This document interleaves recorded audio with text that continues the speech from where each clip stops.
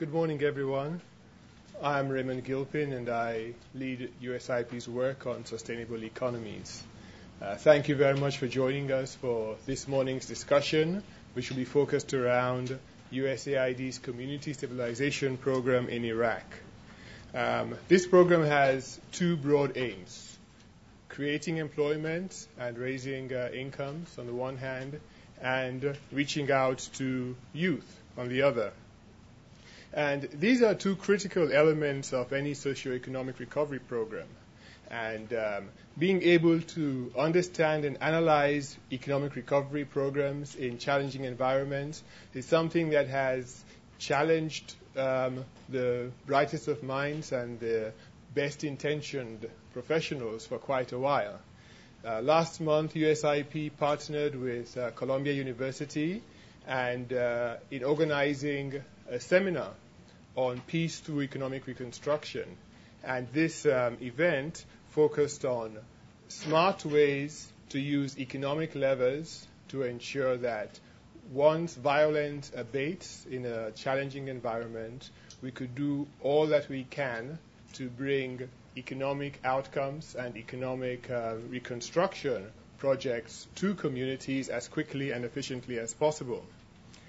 Speaking at the event, the director of the Center for Capitalism and Society at Columbia University, who also happens to be the 2006 Nobel winner in economics, Professor Ed Phelps, highlighted the importance of effective economic efforts shortly after the cessation of hostilities in order to deliver tangible peace dividends.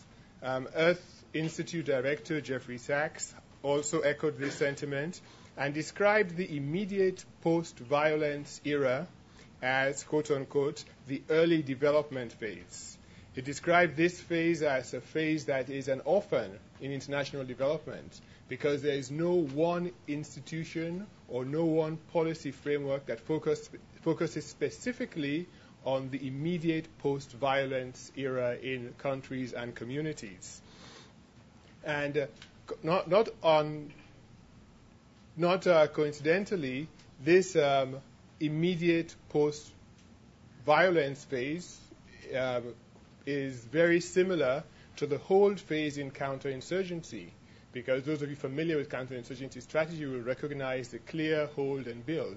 And in the hold phase, you have two competing objectives: delivering tangible peace dividends as quickly as you could, but also doing all you could to prevent those communities or those areas from sliding back into violence.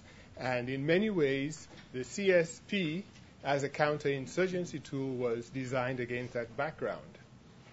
This morning, we have a very capable panel who would help us analyze these issues and potential tensions and answer questions like, how effective was the CSP in Iraq? Is this a model we should be thinking about in other conflict-affected countries? Should development initiatives have military objectives? And how do we measure success when we have dual objectives, both development and security? I'm very, very happy that I will not be the one who will be tackling these very challenging questions, but we have a number of very informed and capable speakers. You have their bios, so I wouldn't go into excruciating detail. I'll just introduce them in the manner in which they would speak, in the order in which they would speak, sorry. I'd like to start by introducing our main presenter, Jeanne Pryor, who is Deputy Director of the Office of Iraq Reconstruction at USAID.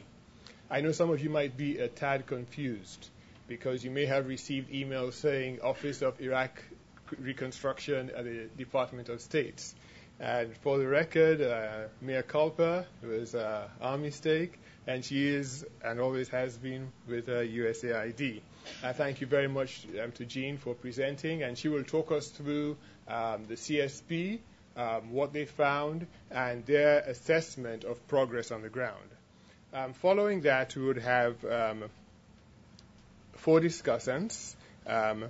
Rend al-Rahim, one of ours, a former Randolph Jennings Senior Fellow at USIP, but currently Executive Director of the Iraq Foundation and former representative of Iraq to the United States. She will be followed by Lieutenant Colonel Sean Bernabe, who is Director of Academic Operations at the U.S. Army Command and Staff General School.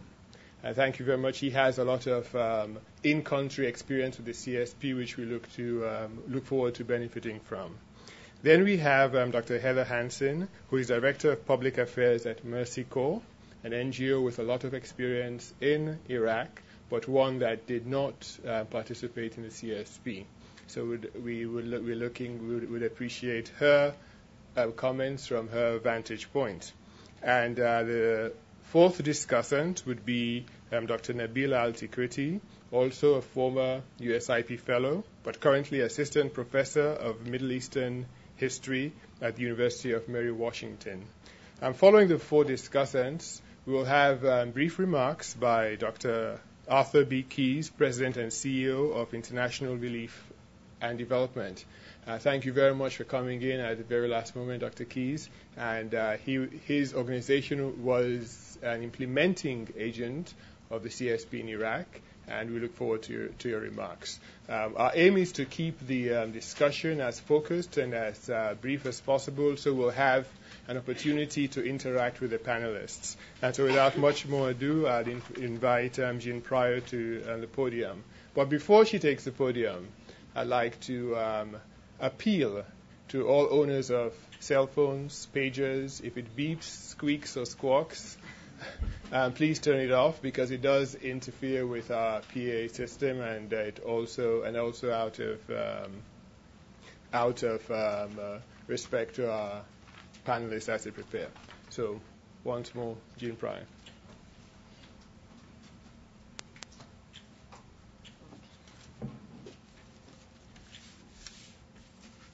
Okay, let's see. Can everybody hear me okay? Okay, I'd like to thank Raymond and USIP for providing us this opportunity to discuss the evaluation of the Community Stabilization Program and the role that development assistance can play in counterinsurgency efforts. The evaluation offered us internally in aid a number of really interesting issues and sparked a lot of debate. This is a very novel, innovative approach for USAID. While the Community Stabilization Program does use traditional development assistance activities and approaches, job creation, training, community development, what makes it different for USAID is the close collaboration we had with the U.S. military and how we were targeting communities with the specific purpose of helping the military stabilize them. Raymond did an excellent job describing the counterinsurgency strategy of clear, hold, build, and how the Community Stabilization Program relates to that. So I will go on to do the next slide. CSP was a 3-year, $650 million program implemented by IRD. The scale of this is unusual for USAID. Now, $650 million is oftentimes the appropriation for an entire continent in USAID's portfolio, let alone one program in 3 years. At its height, it was dispersing about $1 million a day, and frankly, we're starting to feel like the Defense Department with that kind of money. There are a number of aid countries that only get $1 million a year. As it notes up here, CSP is a non-lethal counterinsurgency program that reduces the incentives for participation in violent conflict through creating employment and engaging youth. There are 4 components to CSP. The first one, especially right in the aftermath of kinetic operations, is community infrastructure and essential services. It has 2 purposes. It provides activities for young men, keep them busy, gets cash into the economy, as well as jumpstart essential services in the community and give them some hope of a better future. There's also a vocational training and apprenticeship component that's very important. Many of the people in these communities lack necessary skills to be able to have, get long-term jobs. And then following that, the business development program issued microgrants to businesses so that they could either, say, rebuild in the aftermath of a suicide bomber or start up a business or expand their business. And then finally also the youth activities. Again, I'm a parent of an adolescent, and again, it's all about keeping them busy so they don't get into trouble.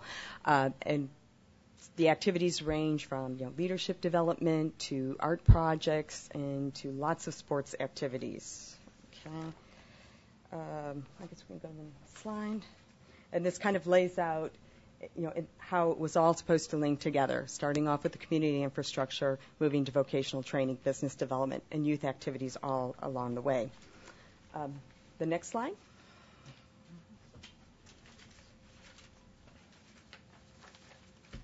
I love this picture. It says it all on what the Community Stabilization Program has done in Iraq in these violence-prone areas. And the next. In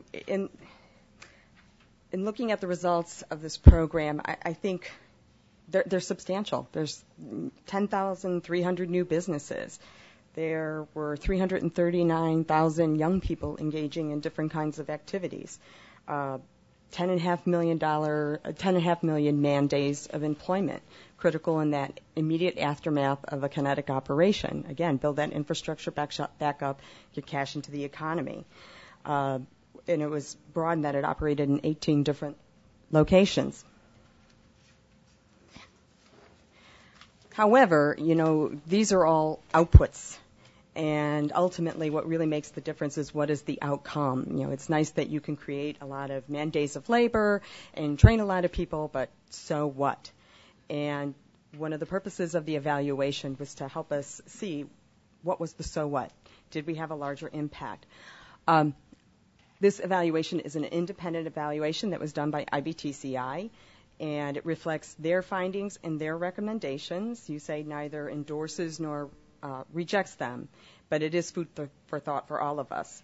The most important question is was the Community Stabilization Program effective? Is it a viable model for counterinsurgency programming elsewhere? What are the lessons learned? What are the best practices that we can take forward as we look at counterinsurgency programming in other country contexts? And as this is largely uncharted territory for USAID, we felt it was important to try and document it and get these lessons learned as best as possible.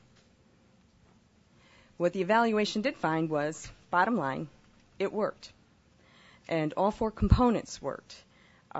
Polling data, in addition to the outputs that had been measured, reported that beneficiaries did notice a positive impact in their community.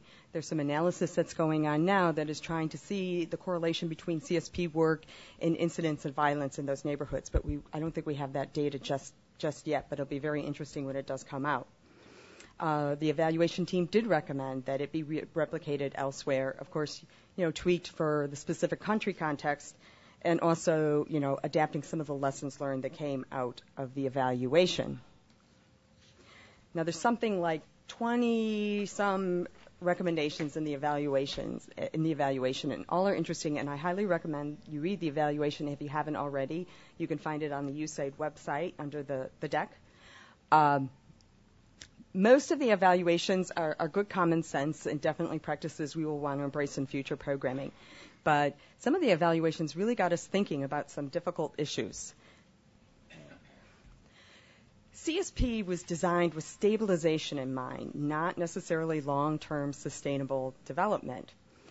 However, as the program unfolded, we in IRD were encountering that, okay, that's great, we're doing these trash campaigns. Who's going to do it after this program ends? This is a 3-year program. Okay, vocational training, getting lots of people trained. Who's going to carry it on after it ends? And there's just an inevitable tension between balancing stabilization priorities as well as development priorities. How do you work those in? It's all well and good to say, okay, we're going to transition trash off to the Iraqi government at some point in time, but if you're setting this program up in a kinetic operation, who are you working with? What are the issues that are involved? It makes for planning to be very, very challenging. And as development practitioners know, the ownership of a program from the beginning is really key. But CSP is operating oftentimes not so much in post-kinetic environments, but in the thick of it. Monitoring and oversight in insecure environments. To To say that it is a challenge to monitor in insecure environments is an understatement.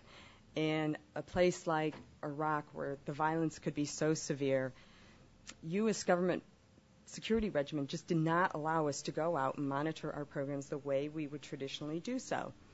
You have the added impact that, if an American shows up at a project site, it can put any Iraqi who is working with that project at risk.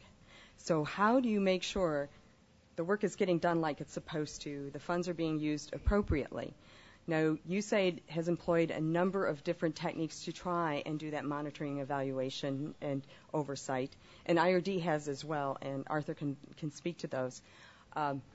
We have 3 sets of auditors who review our programs. USAID's own Inspector General is based right in our aid compound in Baghdad, doing concurrent audits with us. We also rely on our PRT representatives who can get out a little bit more easily than our staff in the green zone to be able to also go out and monitor. But again, there's still restrictions. We have to be mindful of the security of the Iraqis who are working on these projects. We also tried something innovative. We had set up a project specifically for this purpose, monitoring and evaluation. And the implementers, IBTCI, who also did this evaluation, and their staff was overwhelmingly Iraqi, and they had the freedom of movement to be able to put eyes onto our projects. So they had access to thousands of CSP activities and could get a sense of whether or not they were happening and what the impact was. But, for example, even our auditors have challenges going out. All of our auditors, the GAO, the SIGAR, and the IG, all are U.S. government personnel, and as such are subject to the same security restrictions. So it's not uncommon for us to have audits of our programs, and the auditors haven't even seen those programs ourselves. So this independent mechanism for project monitoring turned out to be very important. Because CSP is innovative and new and risky, we subjected it to more than the norm in terms of evaluations and audits. I think we did a total of 16 different evaluations on the program, and I think it's about 4 or 5 audits over the life of the program. Mind you, this is a 3-year program, so that's a lot of monitoring. Metrics. Again, that question, how do we know that we've been successful? And in a COIN environment, there are a number of different actors. It's not just USAID. You have the military. You have the State Department and their political engagement in these communities. You have Iraqi security forces and local Iraqi leaders, whether they're government officials or civil society or the private sector. And how do we determine which intervention was most successful? I'd like to think that it's probably the combination of all of us, but it's hard to tease out, what we at AID could take credit for with this program. And, AID in terms of measuring success in our other programs, we're always looking for what specifically can we attribute to our programming. And then how do you define success? Obviously we have a lot of numbers in terms of people trained, and then you have the overarching goal of increased stability in a neighborhood. But what's the in-between so that we can measure our progress along the way to know that if we're having the appropriate impact in that community? So we are looking for all ideas in terms of what kind of metrics could be used. The evaluation also made the point of doing a better job of getting baselines, and we actually questioned the team quite a bit on this. In our view, how do you get a baseline in Ramadi when the surge was starting up? What kind of baseline are you going to get anyway in the midst of a conflict? The market's not functional. Is that the baseline? Is that really an accurate baseline? So we still struggle with, what is the starting point for us in which we will base the measures of success? All right, now for the real controversial issue. What is the acceptable level of risk? And there are 2 components to that. Physical risk to staff and also financial risk. We can have all kinds of discussions and debates on how we can better implement and better monitor these kinds of programs, especially in insecure settings. But at the end of all those discussions is a life. There is someone who is putting themselves in harm's way to implement it. And some numbers I want to share to kind of put it all in perspective. On USAID programs alone, amongst our implementing partner staff, 122 have been killed. This is just Iraq. 112 have been wounded. 50 have been kidnapped. And that doesn't include all the threats and intimidations and assassination attempts. We just lose count of those. So anything that we decide has to be balanced against the risk we are putting people in. And overwhelmingly, these are Iraqis who are at risk because they're the ones who can best reach out to these communities. And that also ties in with monetary risk. Many developing countries have a culture in which patronage is an accepted practice. And we here in the West consider that corruption. And it's one thing to be able to say to a local staff, it's not okay to hire your brother. It's not okay to just give a contract to your cousin. We consider that corruption. But in a conflict environment like CSP operates, it's a little different factor. The issue can also then become you have a CSP employee getting ready to issue a construction contract who's approached by a gentleman who says, I have a construction company and I would like to win this contract. Oh, by the way, my cousin heads up the local militia. So there becomes a new level of risk for employees. It also then in turn puts monetary risk on the program. I wish I could say that, every single penny would be properly accounted for, but in an insecure environment, I don't think we can realistically do that. We do our absolute best trying to prevent fraud and abuse in these kinds of programs. And over the life of CSP, USAID and IRD worked very closely together, along with our auditors, to continue to refine the different checks and balances and processes to help make sure that taxpayer dollars are used for the purposes intended and used wisely. But again, if you're overlaying a war on an assistance program, how do we ensure that? Is it realistic to ensure that? Also, as I talk about the physical risk, there are many NGOs operating in Iraq with a very low security profile. I think Mercy Corps will probably talk much more about the need for humanitarian space and how they face security issues. What is the appropriate liaison between working with the military in a counterinsurgency environment and protecting NGO staff? How do we have that balance? And then finally, coordination, which is always an issue. I have to say in my career, I've never been so coordinated in my life as I have been on Iraq. That said, the lessons learned of programming are that, we still are capable of stepping on each other when we are out in the field. One of the things that was found throughout the life of the program is, SERP activities could be doing one thing and then CSP be starting to replicate it, or perhaps they're going in different directions, or perhaps the military is aware of a contractor who has a dubious background, but maybe the civilians are not aware. There are a number of competing issues on the ground, and how do you best coordinate that? Again, IRD was have primarily Iraqi staff implementing this program, so for them to go to a PRT, very risky. And so how do you create that coordinating mechanism so that everyone is safe and yet we don't step on each other? Also, one of the interesting issues that were raised here in the evaluation is competing institutional objectives. As development workers, our goal is capacity development. We want to pass off activities to beneficiaries, the communities, their leaders, to assume responsibility for as quickly as possible. So, for example, in CSP, CSP was doing a large amount of Baghdad trash collection. And it was time then to transition that back to Iraqi authorities to assume responsibility for that. And IRD worked very hard to bring that about. And we declared it a success. I think we even referenced this in Ambassador Crocker's testimony a year or so ago as a success story that we had transitioned trash collection back to Iraqi authorities.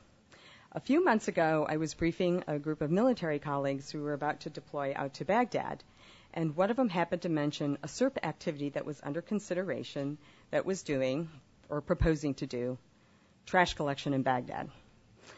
So I looked at her in just dismay. I thought, oh no, this is undermining what we've worked so hard to do. It's important that the Iraqis do these things for themselves. But she had a very good point. IEDs are hidden in the trash. So you have two equally important but competing objectives. And how do you reconcile those two? And then when you add in also Iraqis, they may have a different perspective than we do.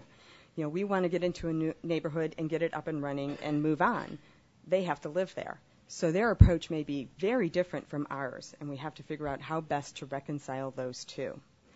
And I think we'll close it there so we can move on to other panelists and hear their perspectives. Thank you very much. We'll now invite brief remarks from our discussants, starting off with Rend, al-Rahim. Would you like us to stand up there, or can we do it from... Your choice. Okay. I'm going to stay seated. Okay. Jeanne, thank you very much. Of course, I have no way of assessing the success of the CSP, and I can only speak in general terms and from the information that is out there in the public domain. But I want to make a few remarks, not just about CSP, but also about the entire approach that I think CSP kind of embodies. And I do have some experience as a subcontractor on USAID projects. So it's a combination between, CSP and my own experience. First of all, Ray started very well by saying that usually these projects, the stabilization projects, are launched in a post-violence era. In other words, once violence ceases, once fighting ceases, then you start the stabilization. CSP obviously started at the worst time in the era of fighting in Iraq. 2006 is when it was launched. This was the height of the sectarian fighting, and although it was launched in all of Iraq, but it certainly had to operate in some of the worst areas like Baghdad and Diyala and so on. So obviously CSP had a problem from the start because it had to operate essentially in a war zone. So the post-violence model was not exactly fitted to where CSP was going. And that presented, I think, probably some of the challenges that Jeanne spoke about. The most salient challenge is the issue of how do you deal with not only personal security, but also financial security in an environment which has a lot of insurgents. They are working underground, they're working through the social fabric, and yet you have to utilize that very social fabric in order to funnel out money and so on. How do you know the good guys from the bad guys? And it seems to me, if I am not wrong, that this is one of the challenges that CSP had to confront. Naturally, most humanitarian organizations and NGOs do not like to work with the military. They like to keep a distance between themselves and the military in a combat zone. And yet, a project like CSP going into a combat zone and working in an environment that has a lot of unknowns and that has a lot of traps and pitfalls related to security has no alternative but to work very closely with the military, because that's where the intelligence comes in. CSP, I imagine, and IRD generally would not have intelligence information. The only way they can get it is through the military. And this is really a question that confronts humanitarian organizations. Are they willing to have such a close association with the military in a war zone? This is something that each organization has to decide for itself. But in the CSP context, going into a fighting zone where there are lots of unknowns, there are lots of bad guys, and the possibility of the bad guys taking advantage of the program is very high, I think that choice had to be very clear. So coordinating with other U.S. actors, including the military, is essential in that kind of environment. The other issue that I wanted to sort of bring up is the sheer magnitude of this project and the desire by USAID, and excuse me, Jeanne, if I say this, to generate numbers as quickly as possible. And I have to say that as a subcontractor to USAID some time ago, we suffered from this, that the focus was on output, output, output. And it's summarized by the term burn rate, which I find absolutely deplorable, I must say, because what is important is not the numbers that you generate. It is the quality of what you generate and the outcome that you generate. For example, one of the numbers that I did pick up on CSP is that CSP trained something like over 207,000 youth in educational programs that were focused on conflict mitigation. Really? 207,000 in 3 years? Really under 3 years when you think about it, because there's a startup period, there's a closeout period. 207,000 youth in less than 3 years, and that was just one part of the program? What is the quality of that training when you insist on numbers, when you insist on spending $1 million a day? And I truly question the value of a project which insists so emphatically on numbers, on output, output, output, without the notion that you have to not only generate hundreds of thousands, you really need to scale down, because what is important is that what you're delivering sticks, that there's a legacy there, rather than something that is going to dissipate as soon as these kids walk out the door.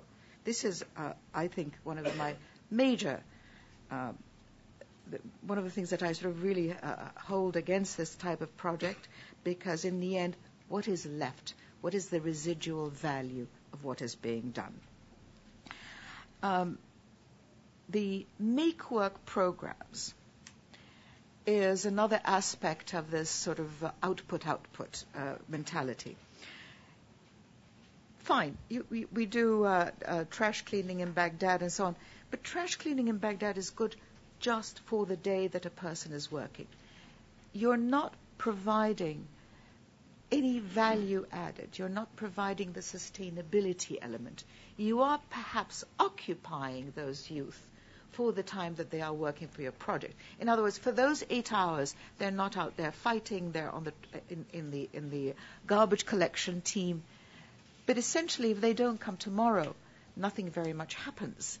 There is no subsidiary activity, there's no economic trickle-down, there's no creation of associated jobs, there is no sense that this job has a tomorrow, has an improved prospect, and so on.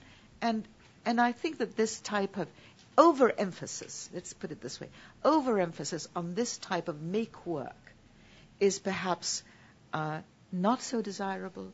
And again, in my view, it would be better to scale down and focus more on things that have a multiplier effect for the economy and represent a real future for those people who are employed. A third thing is the coordination with local authorities. Really, it's very difficult to run a program such as this and to have any hope of sustainability unless you're working hand in glove with local authorities. And I don't know to what extent. I gather that there was some coordination with local authorities, but I don't know to what extent that was, and I think this is an essential component.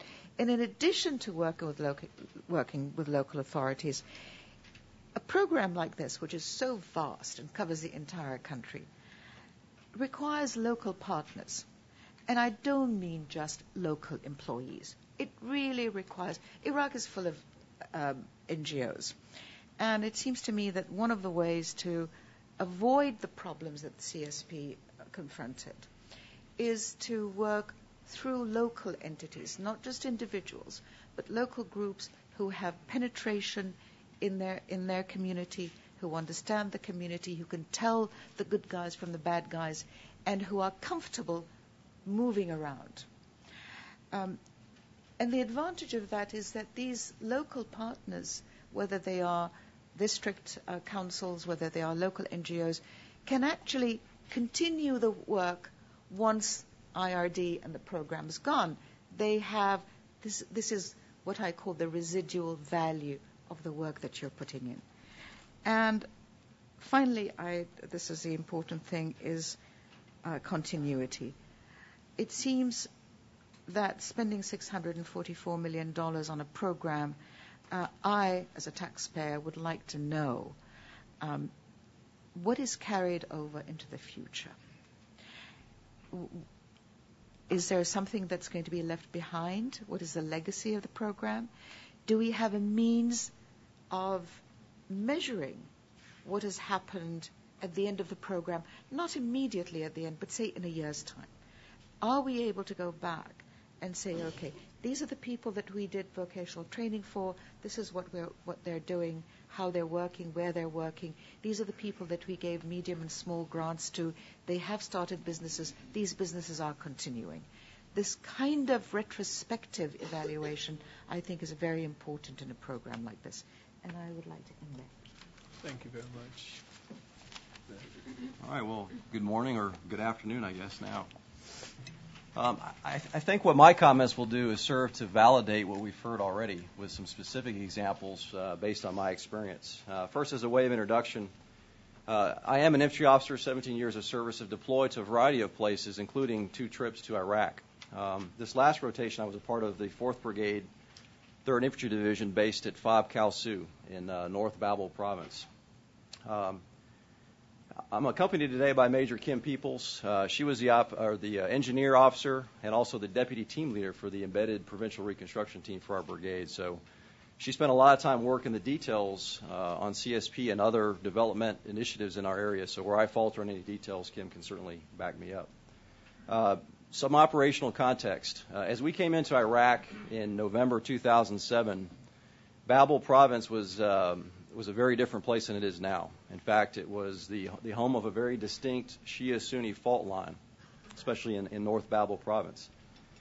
There were places coalition forces and local security forces just did not go at that time, especially in the Euphrates River Valley on the outskirts of Iskandariya, and then even over to the east in the Tigris River Valley. And so our rotation really started out with a military focus on kinetic operations, on deliberately clearing al-Qaeda from those areas and reestablishing that freedom of movement for not only our forces, but for all the local security forces. Over the course of 14 months, our brigade partnered with a lot of entities to include PRTs and the EPRT, to include CSP directors, local ISF, local government officials. Through that 14 months, we saw tremendous improvement in the province. And towards the end of the rotation, I guess it was October of 2008, the province actually declared provincial Iraqi control, and really the local leaders took charge of their own futures. And again, a much better day in Babel than it was when we arrived. My primary task today is to evaluate CSP from a military perspective and answer the question, is CSP an effective counterinsurgency tool? And I'll tell you, my bottom line up front is I don't really know. For a lot of the reasons already cited here today, it's difficult to tell. My gut tells me it is the kind of tool that I would like to have in my toolbox as a military commander going into an area like Babel in 2007. But the reality is I don't have any specific proof of the effectiveness of the program. I think everybody here would agree that Iraq, like any place post-conflict, is a complex, adaptive system with a lot of interdependent variables, and isolating the effect of one input to that system is difficult. In fact, nearly impossible. Our brigade, with all of its partners, saw dramatic success, but the success was due to a variety of factors, including not only combined operations to kill and capture insurgents and the development of an effective ISF, but also the emplacement of Sons of Iraq throughout the area to take away al-Qaeda's freedom of maneuver and then to take away their base of support. And then also the application of money from a variety of sources to include SERP, ISERP, QRF, IRAP, to provide those jobs to boost local economy and to improve the infrastructure in the area. Towards the end of our rotation, Mr. Mike Maxey, our USAID expert, put together a study where he tried to define a causal link between money spent and the reductions in violence. And a valiant effort on his part, something that we all really wanted to do, but when we started to study that, we realized that there is no causal link. At best, you can establish some correlation, but we found ourselves quickly in that chicken and egg discussion.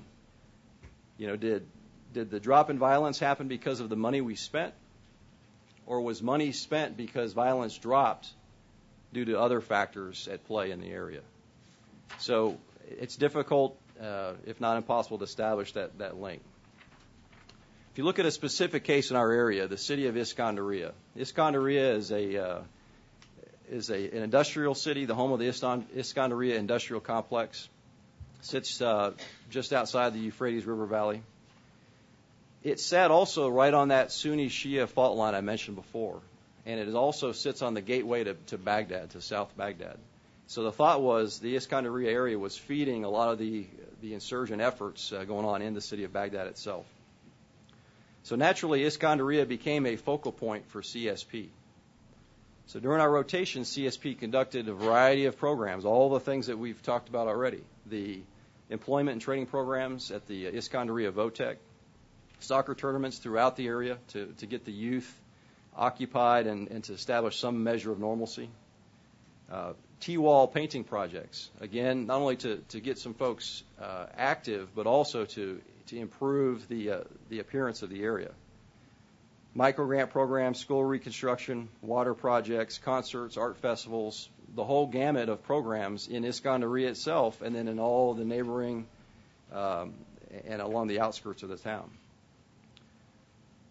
But in addition to those programs, our brigade also did all those things that I mentioned before, the combined operations to clear al-Qaeda from the outskirts of the city. We have placed hundreds of SOIs on dozens of checkpoints to take away al-Qaeda's freedom of maneuver. We partnered an entire U.S. infantry battalion with all the key leaders of security forces, government officials, industrial complex officials within the city itself. So a lot of military combat power focused on improving that area. And of course, naturally, as security improves, it targets some key segments of the population that are susceptible to insurgent influence. Perhaps most attractive to me is the fact that it's managed by somebody else. And not only is it managed by somebody else, but it's managed by some experts, some people who are truly trained to do those kind of programs the right way the first time. And then it's designed to be more sustainable than what the military has at its immediate call. It's designed to be more sustainable than SERP, certainly. And it's designed to be more sustainable than some of the other programs that I mentioned. May not be as sustainable as we want, and I'm sure we'll talk about that here later today. But for all those reasons, CSP is attractive to me.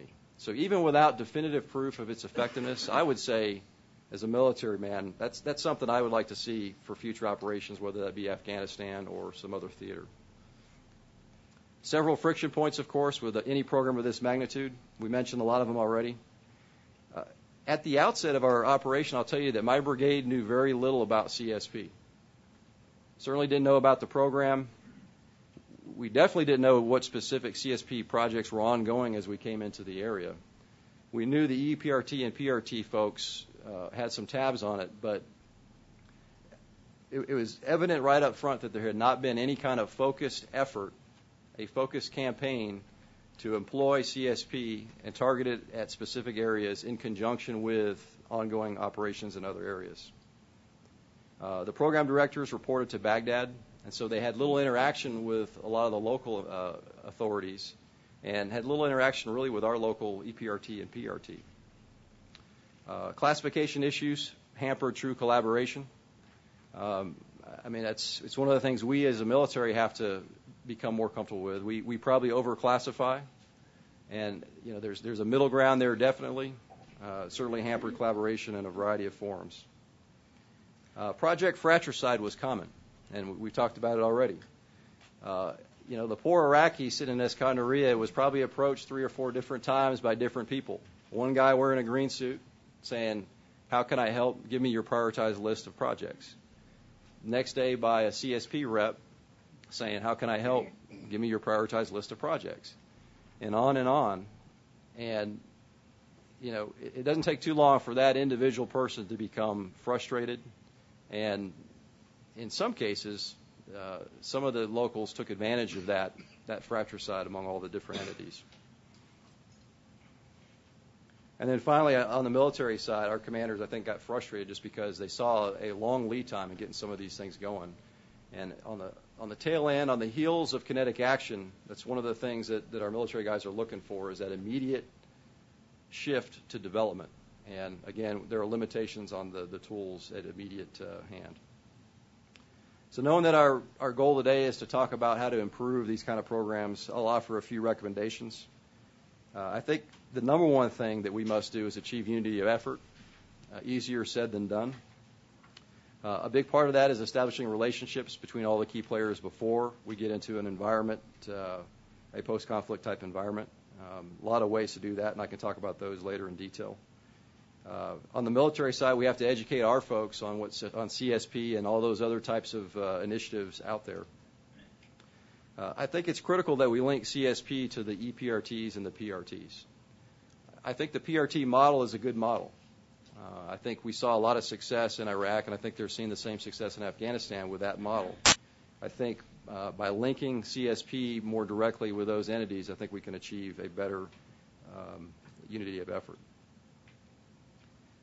Achieve unity of command by clearly defining who's in the lead at different phases. There are definitely times when it's appropriate for the military entities to be in the lead. And then there has to be a transition at some point. That transition may be different in the different geographic areas. And then finally, I think there has to be a more direct link between CSP and the more immediate programs like SERP. I'll end it there. Look forward to the discussions, and probably more importantly, I look forward to exchanging business cards with some of the folks here to make that initial bridge of the gap and make those initial relationships. So thank you very much. Thank you. Thanks, everyone, for coming this morning to this discussion. Is this on? It is. Great. It's great to see so many people here because this really is an issue that's at the core of U.S. foreign assistance strategies and the relationship between the civilian arms of the U.S. government and the military as we move forward in an environment where the number of weakened, failed, and failing states is growing. And in theaters like Afghanistan, our policymakers have very important decisions to be made. So I'm glad to see the interest in this particular topic. I'm the Director of Public Affairs at Mercy Corps, and Mercy Corps works in 38 countries all over the world. Most of them are pretty high on the list of weak and failing states because we've defined our area of work as being transitional environments. We believe that at moments of chaos and crisis, there's also profound opportunities for transformation that can build more productive, just, and stable societies. And our methods are really based on our vision for change, which involves accountability, participation, and peaceful change, and involves public sector, private sector, and civil society actors. Our approach is based on goals related to the challenges of building successful development programs in transitional environments. And we see these places as fertile ground for implementing what we call complex development.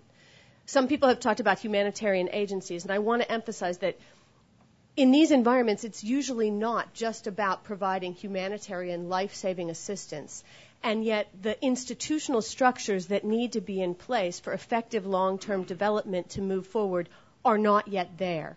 And I think it is that area between emergency humanitarian assistance and stability, which would allow for long-term development efforts to take place, that provides such tremendous challenges to U.S. policymakers and implementers.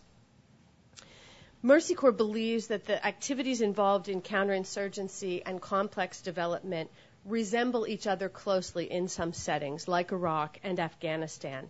But the end goals and the interim methodologies of these two different approaches are not the same, and we should not confuse them. We also believe that when successfully implemented, complex development programs yield results in terms of stability that are similar to the results of successful counterinsurgency programs. However, we're also convinced that for complex development programs to be successful, they must be successfully differentiated from counterinsurgency programs. We work in a lot of tough operating environments where the only people on the ground will be the U.S. military, humanitarian agencies, maybe a couple of journalists. And so we're used to coordinating closely with the U.S. military. We've coordinated closely with them in developing the guidelines that USIP helped to develop for interactions between NGOs and militaries. But we also believe that the effectiveness of complex development hinges on our ability to maintain independence and to have clear program goals that are not military goals. Today I'm going to share a little bit of historical background of Mercy Corps' programs in Iraq. And I'm also going to present some preliminary findings from research that we're now completing in Iraq and Afghanistan, examining how community-led approaches to complex development are contributing or not to increased stability in those settings. Mercy Corps began working in Iraq right after the 2003 invasion, and at that time we considered applying for many of the programs available. USAID is a very valued partner of Mercy Corps, not just in Iraq, but in many other settings. And we essentially decided not to apply for the CSP program, but to apply for another program called the Community Action Program, which we've been implementing since then with several other partners who I'll name in a minute. I won't go into it too much, but basically the decision to not apply for CSP funding hinged on two factors for Mercy Corps. And the first was we felt the scope of the program, the magnitude of the program, went beyond our ability and capacity on the ground to implement it with a high degree of accountability and really program success. And the second was that we felt it would tie us much too closely to U.S. military goals in Iraq and not allow the degree of independence that we'd like to have when we implement development programs. We have implemented the CAP program with IRD, CHF, ACD, IVOCA as valued partners. And this program is now in the third round of funding, and it's had substantial impacts in all the governorates of Iraq. In the first phase of CAP, Mercy Corps alone completed 557 community projects worth over $38 million. So it's not a small program either. It's just not $1 million a day program. As well as successfully obtaining matching funds from local community and government sources worth about 20% of that overall funding. So right from the inception, we were looking for communities and local governments to match the funding provided by CAP programs. We assisted 188 communities, reaching over 3 million beneficiaries, created over 21,000 short-term jobs, 695 long-term jobs. During the second phase of CAP, which was 2007-2008, I'm sorry I'm going through this rather fast. It's just to give some background, but I have some questions for discussion that I want to get to. Counting the activities of all the implementing partners I just mentioned, 1,673 community projects were completed. Over $5.5 million of matching funds were secured from Iraqi sources to support these projects. And more importantly, the community action groups that we formed as part of project methodology all over the country were involved in training programs. 207 community action groups received training in conflict resolution, 396 in how to effectively engage local Iraqi government officials and provincial government officials in order to secure funding for projects that were the priority in their communities. And a total of 477 community action groups were engaged with government officials to solve community problems. 470 of those groups had leveraged government funding for their activities. Also during CAP 3, 7,500 individuals received job training, over 60,000 short-term jobs, and about 17,000 long-term jobs were created. Now, I ran through all those stats relatively quickly because just like any other U.S.-funded program, we really do try to keep track of the activities that we're implementing in the CAP program. But I wanted to put some numbers out there to make the case that the CAP program is essentially a program like CSP, but working under a different model. And I want to put that out there because I think sometimes in these insecure environments, the idea that we come into this with is that the only way to do these programs is in close collaboration with the U.S. military. And Mercy Corps believes that while we can coordinate and should coordinate at all times with U.S. military forces in the area, there are ways to seek out a more independent road forward that's more focused specifically on the goals of community-led development. a lot of times we do talk about the differences in terms of our security protocols and procedures and how we work. I'm not going to go into that today because what I really want to focus on is sort of the effectiveness measures for these programs. I think the presentations today have shown that both CSP models and CAP models can produce real impact and real positive changes on the ground. But at Mercy Corps, we believe that the CAP example also shows that these efforts can be coordinated but also have a level of independence. We believe that while the security benefits of the different models are likely similar, the long-term benefits to be had from more independent civilian-led complex development activities are too often overlooked in Washington. So in recent years, we've been undertaking a series of studies to try to measure some of these results, and I wanted to just mention two of those briefly today. The first is what we call the sustainability study. With USAID funding, Mercy Corps implemented several large-scale multi-year community-led development transitional community recovery programs in Kyrgyzstan and Tajikistan. After these programs ended, we decided 1 to 5 years later, depending, because they were staged programs, the evaluation was all done at once. 1 to 5 years after they ended, we went back to interview people to see if any of the results had stuck. And we were really amazed by the findings. In 93% of the communities surveyed, the projects completed were still being actively used and maintained by community members. We also found real increases in terms of community participation. Members of community action groups in 61% of the communities reported unprompted that people were now more willing to participate in actions aimed at the benefit of the entire community. Roughly half of all those interviewed said that they had attended at least one community member in the last year. And 73% of them said it was more easy for their local community groups to work with local government officials. 68% said that local government officials were now paying closer attention to the needs that community members felt. So with this as background, we decided to conduct an additional research in Afghanistan and Iraq. And this has actually been pretty difficult. Anyone who's done research in conflict settings knows that. We've been working with GlobeScan, an internationally renowned research firm, and locally contracted firms in Afghanistan and Iraq to conduct qualitative and quantitative research in both settings, looking at the value add of community-led development models in creating more rapid stabilization. And we're just having initial findings right now. Our full findings should be launched in January. My time's almost up, so I just wanted to touch on a couple things. According to focus group participants in Afghanistan, they think development programs are effective when there's a large sense of ownership and also a sense of trust with implementing organizations. But our quantitative research showed that in terms of levels of trust, the actors that are most well trusted are the Shura, international NGOs, and religious leaders, while those least trusted are international military forces. In Iraq, we've only begun to analyze the quantitative data, but the findings from our qualitative data suggest that the involvement and level of involvement of community members and leaders in ways consistent with local customs and traditions is really very highly rated as essential to program success. So I think what's clear from that is the process of involving people in charting their own futures is essential both for complex development and I would argue also for counterinsurgency efforts. However, a lot of essential questions remain unanswered, and I just want to pose a couple in closing my presentation. The first is, what do we really gain by pulling the mission of USAID ever more closely to military goals? There may be things that we do gain, but I think it's important that we pose that question.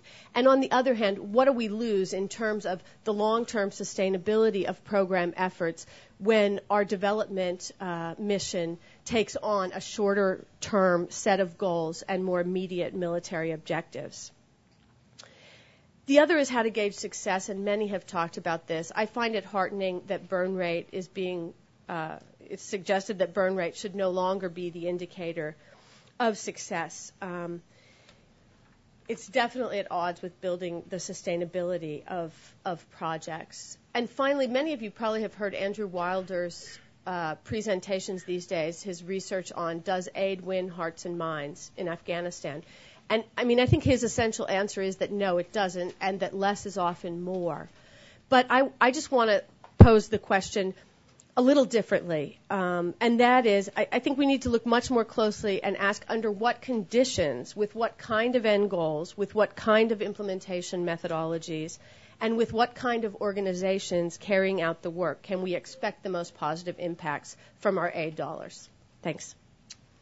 Thank you.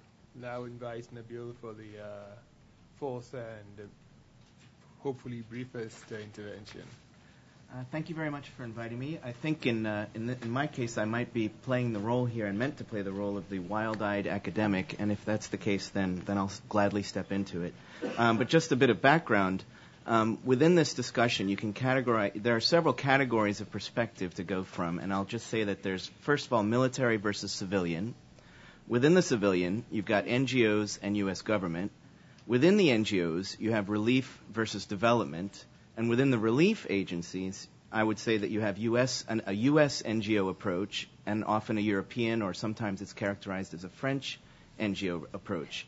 And in a sense, that's the perspective I'm largely coming from just because of my own career background.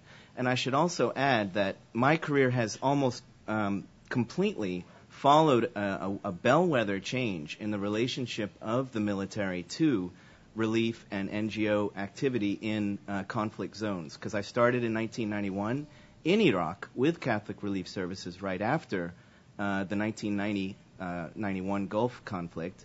And I've watched it change over time, and I'll come back to that at the end of my comments.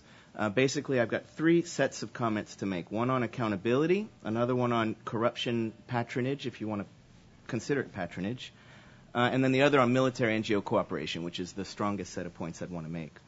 On accountability, vis-a-vis the CSP program, which, by the way, I'm completely an outsider. That's another thing to clarify. I've got no involvement with this program at all. But from what I can see, the measurables appear to be process-oriented as opposed to impact-oriented. In other words, they're somewhat internal to the process of the project itself, the measurables that are being used for monitoring and evaluation.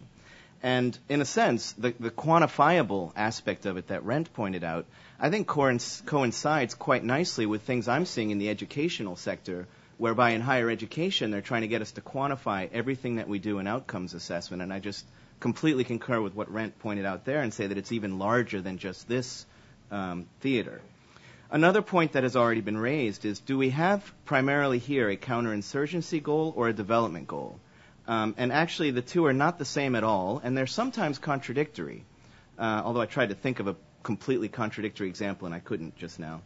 But they are often contradictory, and I think if you did think about it, you will find cases. All right, another point is whom are we throwing money at? And this is effectively a managed cash drop of sorts, is my take on it. And it reminds me of something I saw in Somalia in 1992, interestingly, where an OFDA official, at the height of the period when Somali militias were hijacking grain shipments, had a very simple response. He said, let's just flood the market with grain, and that will inevitably change the dynamic.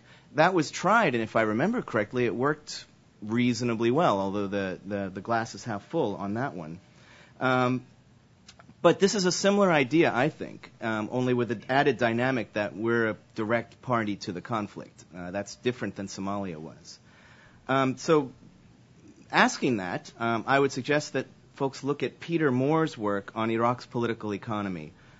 He has a lot to say about the way that Iraq's political economy actually works and the effect of the U.S. intervention broadly, wrought wide, has done has affected the Iraqi political economy. So can money buy friendship and cooperation? I'm highly skeptical of that, and I also think, the win hearts and minds idea. I also think that the calming down of Iraq since roughly the time that this program was implemented has much more to do with factors that are external to this program and in effect much larger than this program, and they're mostly internal to the Iraqi public itself. So, as it's already been pointed out, checking on the effect of this program is really difficult and really challenging, and I just want to say that I recognize that difficulty and concur, and I don't really know that you can defend any clear conclusion. Also, there are occasions where I wonder whether what CSP is actually doing is throwing money after a situation of conflict and in some cases potentially even ethnic cleansing, considering what has happened on Iraqi society itself. And this example of painting T-walls really hit me as not necessarily a bad project in and of itself, but in the broader context of there even being T-walls, which is something Iraq had never seen prior to roughly 2005, 2006. Well, 2003, if you want to take the Green Zone itself, I suppose.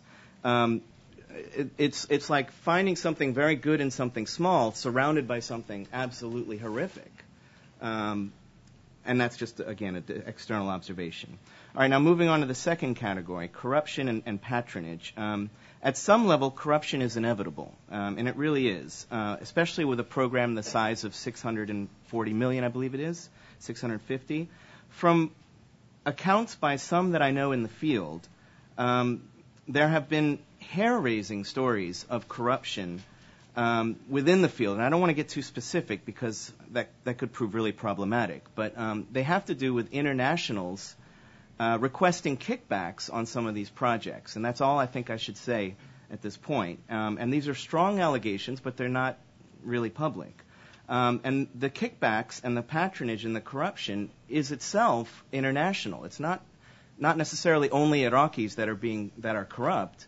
And there are also cases where the Iraqis are effectively being corrupted by the program itself because it's redirecting resources within Iraqi society. There's also a lot of problematic issues regarding trying to redirect what Iraqi youth do with their time. And this has been pointed out in other parts of the literature, that there is a machismo attached to being a security personnel. And if you take away that gun and offer a job, almost any job, it's not likely to succeed, if only because of the importance of carrying, a security identity within that society.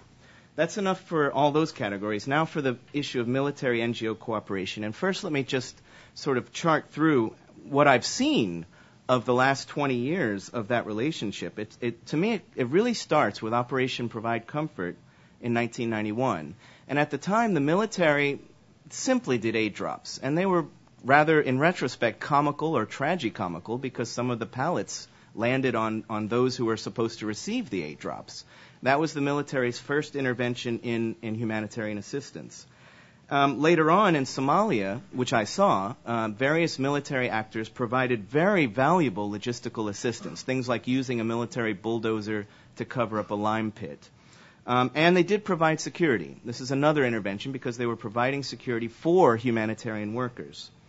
Then fast forward to 1999, in both the Kosovo conflict and in the Istanbul earthquake, I witnessed U.S. military getting involved in humanitarian assistance at a very basic level, relief assistance, and then again in the tsunami and the Pakistan earthquake later on. The thing is, though, it's really gone up to a level that's far more extreme than any of those examples in, say, the last 3 to 5 years, so much so that I have a friend who is, or a colleague who is teaching at a service academy and reports that there are now service academy students who are entering the military in the hopes of engaging of a Peace Corps type career through AFRICOM. And I find that highly problematic on many, many levels, and this is why. And this will be the sort of stirring last point, is that there is such a thing as humanitarian space, and humanitarian space may not particularly matter to the interests of the U.S. government. It may not particularly matter to the interests of the U.S. military because their goals can be achieved effectively without humanitarian space. The problem is its knock-on effects for non-military actors in the field. And I can say with complete confidence that in 1991 and 1993 in Somalia, as a relief worker, we were never, ever targeted as relief workers. There were those who were targeted because they became politicized. There were others who might have been targeted because of direct personal corruption. That could happen. But just as a relief worker, it was impossible to imagine in the early 90s. Now it's so routine that there are basically no-go zones for humanitarian NGOs unless under the protection of the military, which in turn identifies them with the military even further. I could expand on that perhaps in the Q&A, but I think I'm out of time. Thank you very much to our presenter and panelists. I think what we have here is a broad consensus around the importance of community stabilization programs in non-permissive environments such as Iraq. We also have broad agreement that these initiatives could be impactful if they're targeted and they are well implemented and executed in these areas. And measures of that are the degree to which there is community buy-in, the degree to which there is a sustainability element, and the degree to which there is openness and transparency in the processes. Where we have some divergence is whether or not we have competing and probably contradictory objectives between the development and the military. We also have some divergence around the issue of humanitarian space. How important is it? How critical is it to success? And also when it comes to measuring progress in these areas. These are issues I think that we would like to discuss a bit further and engage both you, the audience, and our esteemed panel. We have time for a few questions. And what we'll do is we have a microphone on this side. We would invite sets of 4 questions, and then we'll have the panel respond. But before we have our first question, I'd like to invite... Oh, we have 2 microphones, excuse me. So we'll have 2 on this side, 2 on that side for the first round. But before that, I'd like to invite Dr. Keyes to give very brief comments, because we don't really have much time, on IRD's experience. Thank you, Dr. Gilpin. I feel a little bit like a naked person here, listening to all these comments here about CSP. But I think that, on balance, I think they're very good and they're very constructive. I would say that first thing I think I would say is in terms of is this appropriate for a development agency to be involved in counterinsurgency? I said, my view is it's not either or. I was at the original ICAP Community Action Program conference in June of 2003, along with the other agencies, and IRD was first on the ground setting up our programs. Our staff since June of 2003 have been there in the red zone, and we think that I can agree with what was said here in terms of different ways of approaching development, but I don't think it's either or. I think the reality was that the reason why CSP was undertaken and why it was such a big program is because it was a big job to be done. It was not a small job to be done. And the comment was made that sometimes less is more. I can agree with that. But it's also true that sometimes less is less. And I think that also has to be taken into account. Burn rate is one indicator. It's certainly not the only indicator. But it is an indicator of activity. And I think CSP, if I were to try to convey anything to you, was how robust this program was. At the beginning, it was only in Baghdad, but then it grew into 18 cities. There were 1,800 people involved as staff at one point. All these projects were done with a very professional approach. We used the same staff on our bidding, in our procurement, in our tendering, on the CSP that we used on the ICAP program. And I can assure you there was nothing called a managed cash drop. I welcome all of you to come to our records, the warehouse that we have in Amman, Jordan, that's 3 stories high, has all of the audit and auditable documents there. And as any of you who work with USAID knows, they didn't change the standards. They didn't change the regulations for CSP versus any other program in the world. We might ask them to, but they haven't done that. And we have passed all audits. And you talk about corruption, you can talk about it all you want, but I can tell you one thing. Everything has passed the smell test in terms of auditable standards. Monitoring and evaluation is very important. I think there are 2 things, though, that can be easily said.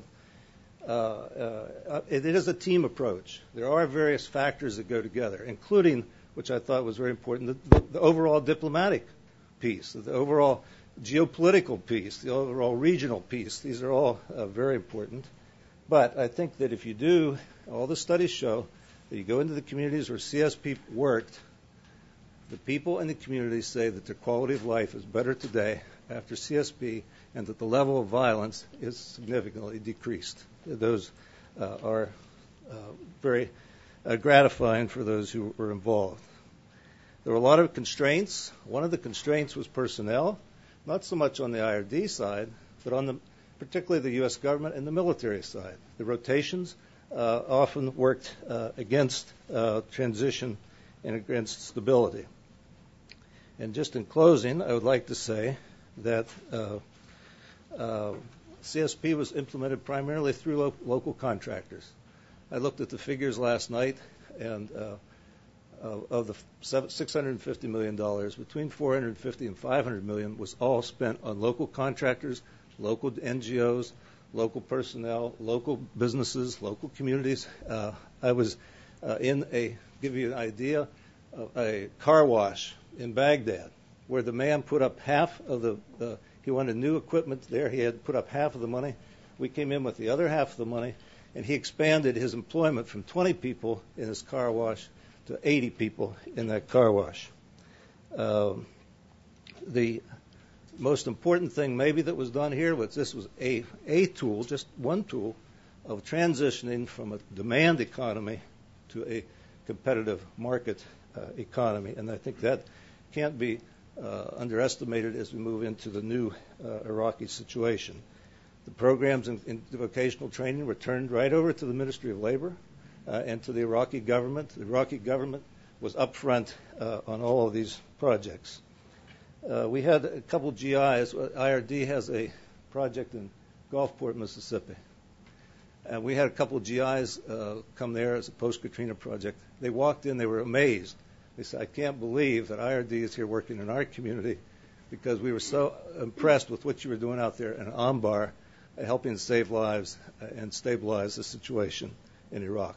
Thank you.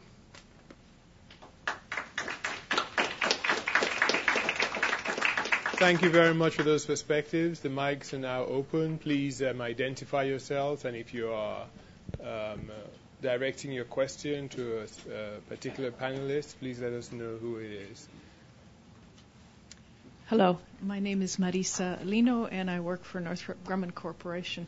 I wonder if you, and this is really for anyone who wants to comment on it, I realize the program that you've all discussed is community-focused, but Iraq's economy prior to 2003 was oil, agriculture, and some small manufacturing.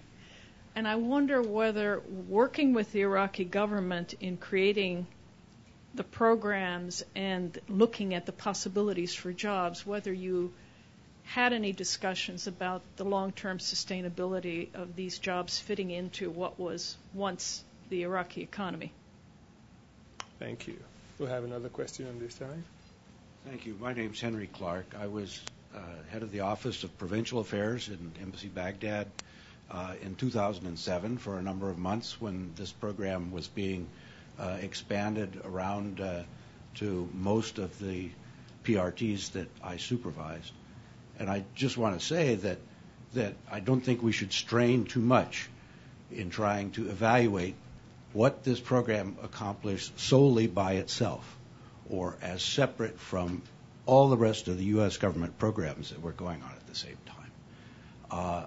The way it was explained to me, this was a program to serve overall U.S. goals, that there could be no counterinsurgency without an effective economic program, and it was good to have a program flexible enough to move from the initial trash collection to the longer-term development goals as the security situation improved.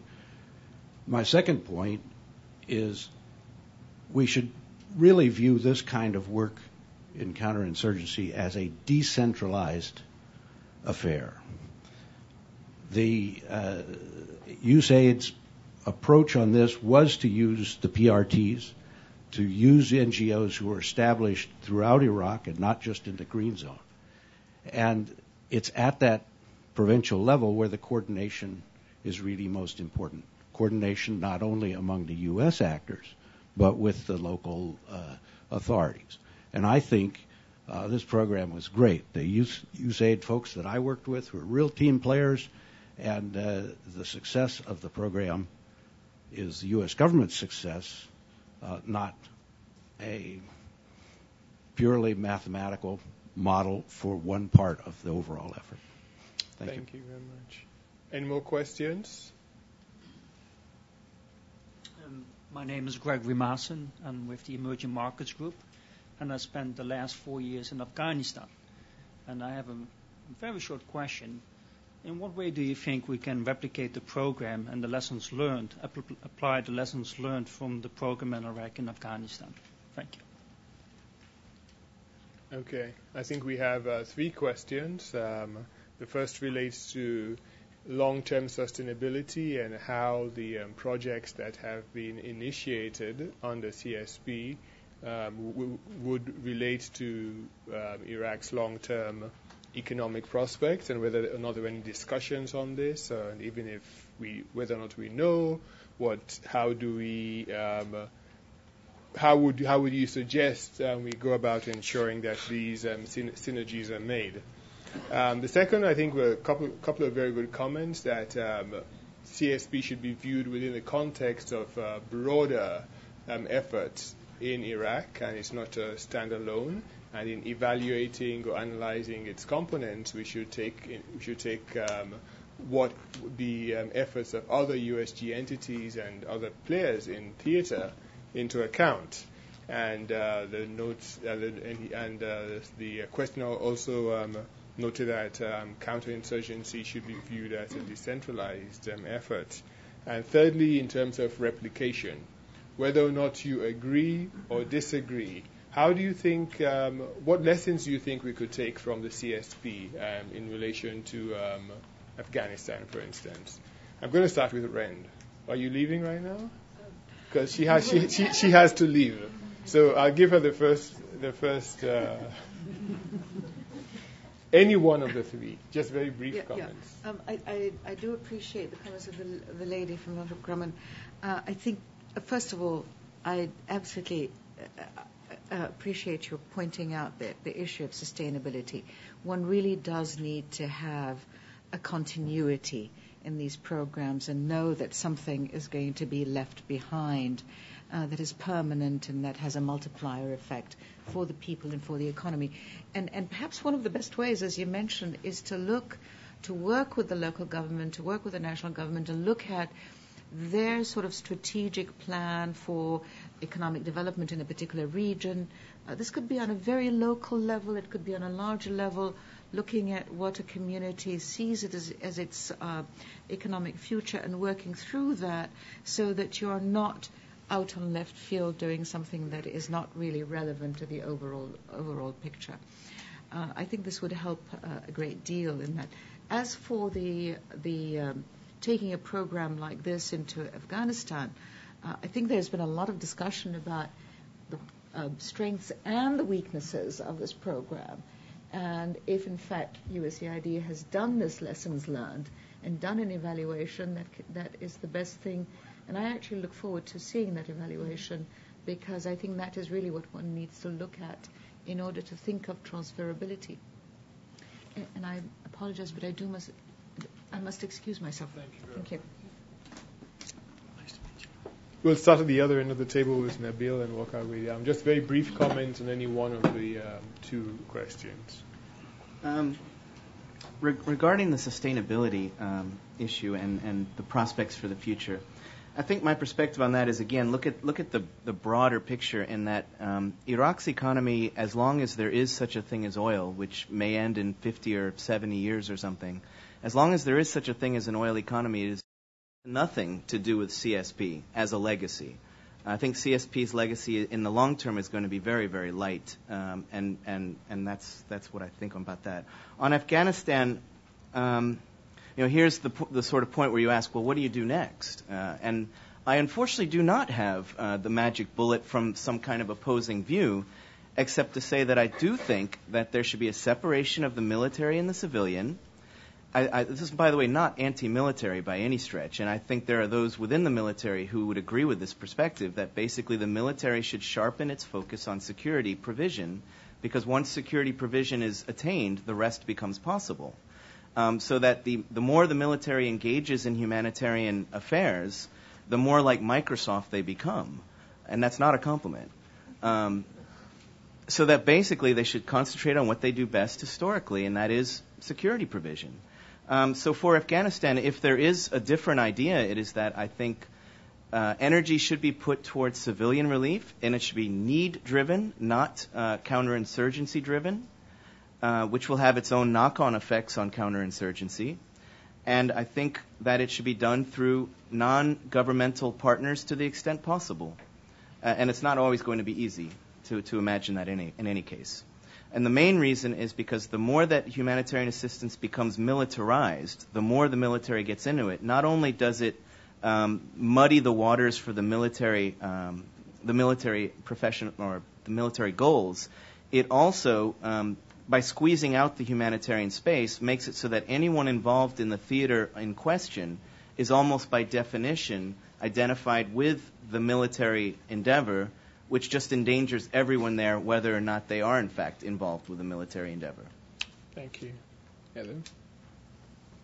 I'll also address the last question, whether it should be replicated in Afghanistan.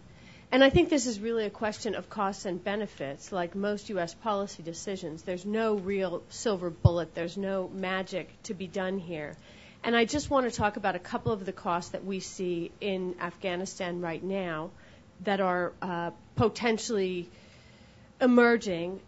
These are costs associated with what I consider to be a big spend, joint civ-mil set of programs implemented by the U.S. government. I think that in terms of security, I would agree with what Nabil has just said. When the civilian and military missions are not separate, it does sometimes jeopardize the security of civilians that rely on community acceptance strategies in order to accomplish their goals. At the same time, it creates an environment where accompaniment is always needed, military accompaniment is always needed, and that's a very expensive option for U.S. Foreign policy makers. I think as soon as an environment becomes permissive, we need to think about staging down the levels of military accompaniment, both because in our survey work we've seen that local community members really want security to be consistent with the risk. They don't like excessive security coming out to accompany development programs, but also because of cost considerations. But the other thing I would say about the big spend, totally merged joint civ-mil model is that it's raised several questions for us which we don't have the answers to, but which we ask ourselves every day in terms of sustainability and in terms of effectiveness. In some areas where it's easier for local government officials to get money from PRTs than it is to get money from the Afghan government, the central Afghan government, or the central Iraqi government, one of the questions it raises for us is, does this model have the potential to create parallel governance structures and thereby not encourage the growth of the institutionality that we'd want to see in those environments? We have similar questions on the civil society level. Some of the civil society groups that we work with that are required to actually have very active participation, take ownership for projects, maintain projects, and also contribute community levels of funding, some of them actually feel like these other pots of money that come from the U.S. government are a better deal because they don't require as much accountability and, they're bigger pots of money. And so does that create perverse incentives? That's another question that we have. Thanks. First to the initial question on sustainability. In Iskandariya, one of the things we struggle with, the Iskandariya industrial complex was a military complex. They're designed to create weapons and munitions. Obviously, that was not going to be the role for Iskandariya in the future.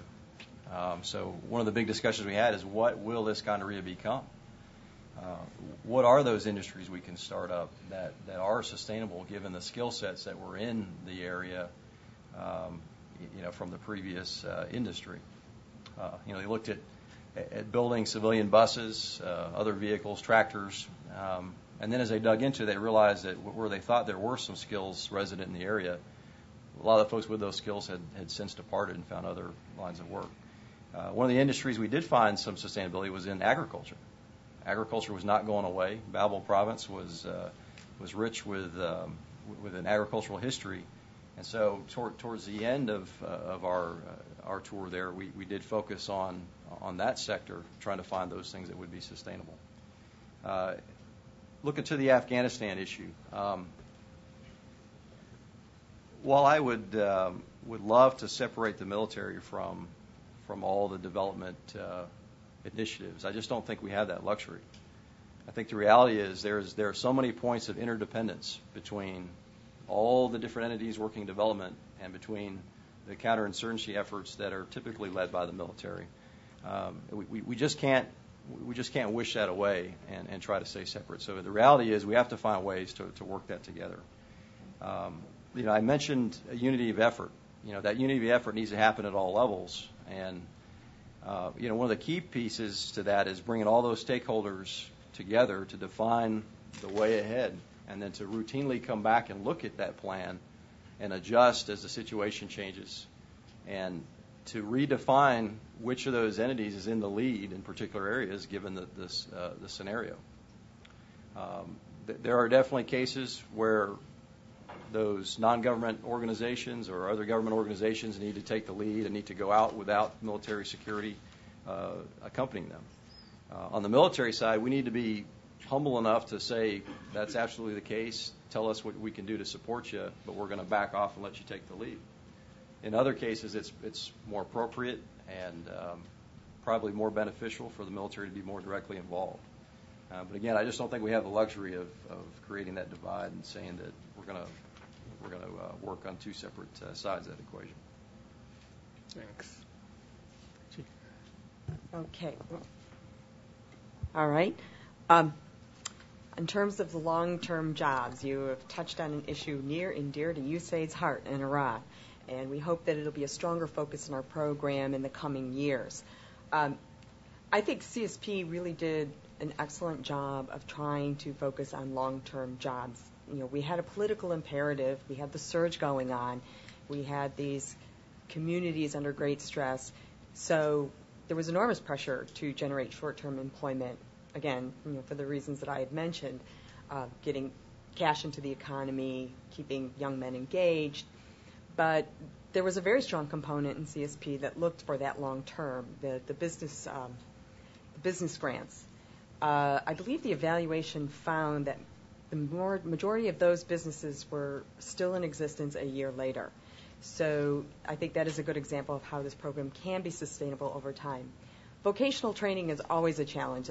It's a challenge the world over to make sure that what you're training people in is actually the skill sets needed in the local economy.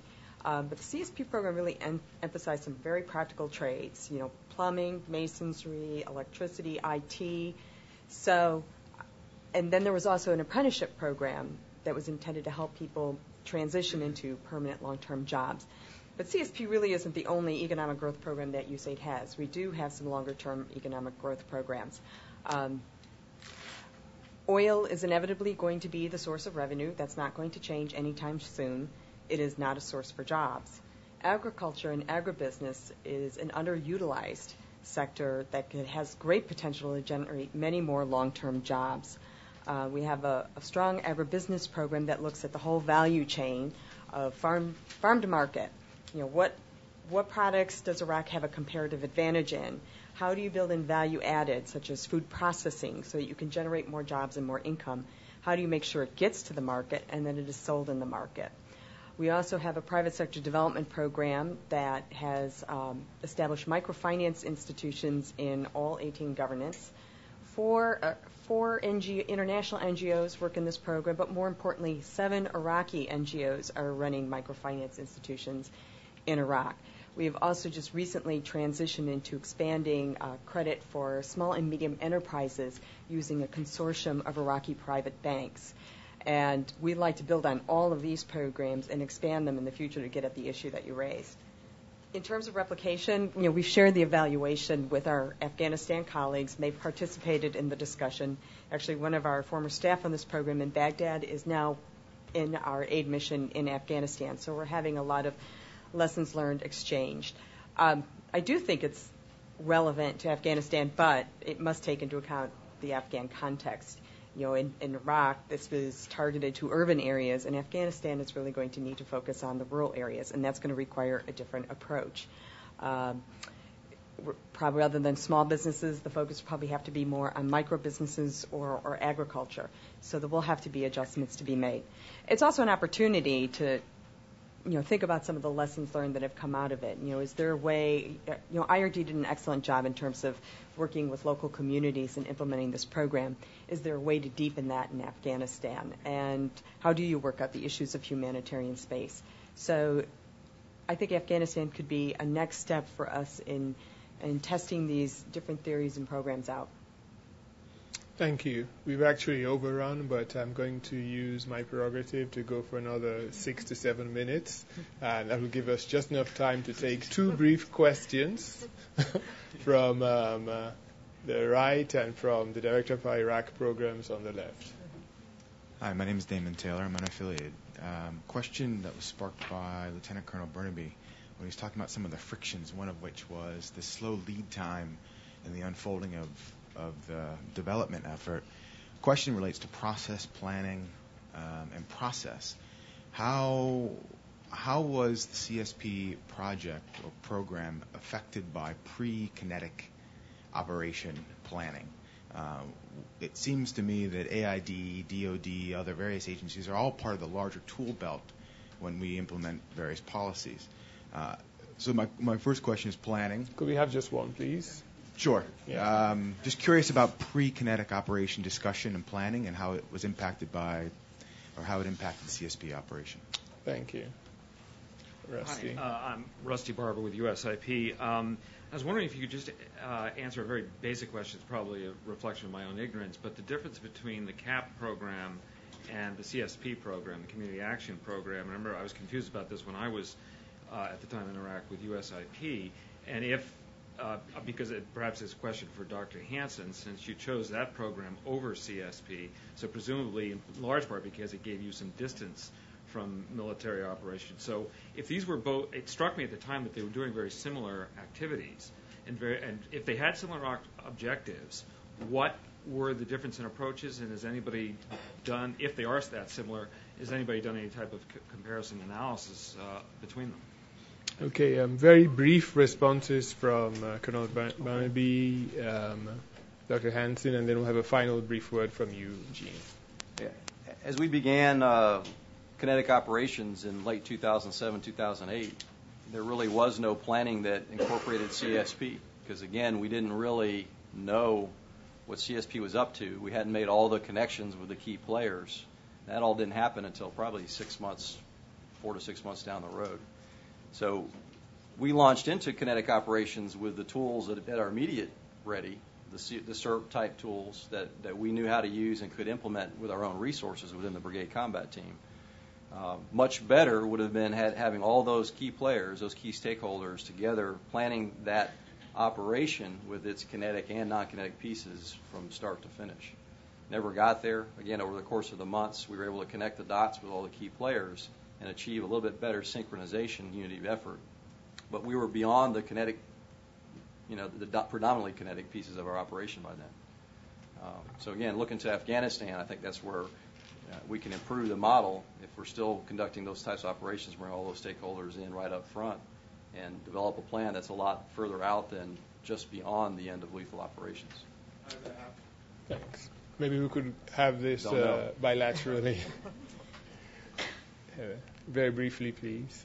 Since we haven't done the CSP program, I don't know in as detailed a way what the goals and objectives of that program are, so I'm not really qualified to fully answer the question posed. But I do want to say, I think it would be extremely interesting and useful for U.S. policymakers to conduct a sort of more thorough but comparative review of the different monetary authorities used in counterinsurgency and complex development settings, because there's been really no work that compares SERP funding, 1207 funding, QSP funding, CAP funding. Those programs compares the goals and the objectives and the outcomes of those various programs. I think that would be a really important step to take, because we have a lot of tools in our toolbox, and I think the approach in Washington tends to be, well, we can't get rid of any of our tools because they're all great and necessary. But in fact, as taxpayers, I think, we have the right to demand that the U.S. government take a careful look and keep only those tools that are helping us to reach our foreign policy goals. Thanks, Jeanne. Okay. There. You could see the tension in the conversation. The military says slow lead time for CSP, but there are others that argue it moved too fast, and hence you're missing out on quality and thorough, true community development. This is the tension we're wrestling with in these kinds of programs, and there's no good answer, no right answer, but all opinions are welcome to help think this one through. And as Arthur has pointed out, although CSP was a unique program in a very complex environment, it was subject to all the rules and regulations regarding procurement and financial management and oversight that a standard development program in Tanzania has to follow. So inevitably, that's going to slow us down, just because we have to honor those rules. We want to account for every one of your tax dollars and make sure that you get good value for your money. So bureaucracy. How do you balance that with that imperative to move quickly?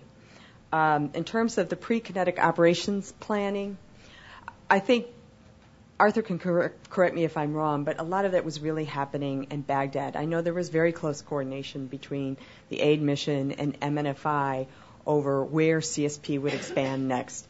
USAID didn't just randomly choose which city to go to. The military said, look, we're doing the surge. Baghdad and Anbar are our highest priorities. Please deploy there first. And that is what IRD did. They sent staff out to set up offices and look at programming options. I think over time, the program overall got better about coordinating more at that local level. But, it gets back to Heather's issue of the humanitarian space and finding that right balance between NGO staff and engagement with the military. And I think that's it. Yeah, well, I think it just remains for me to thank you all for being part of this discussion and ask you to join me in thanking our excellent panel.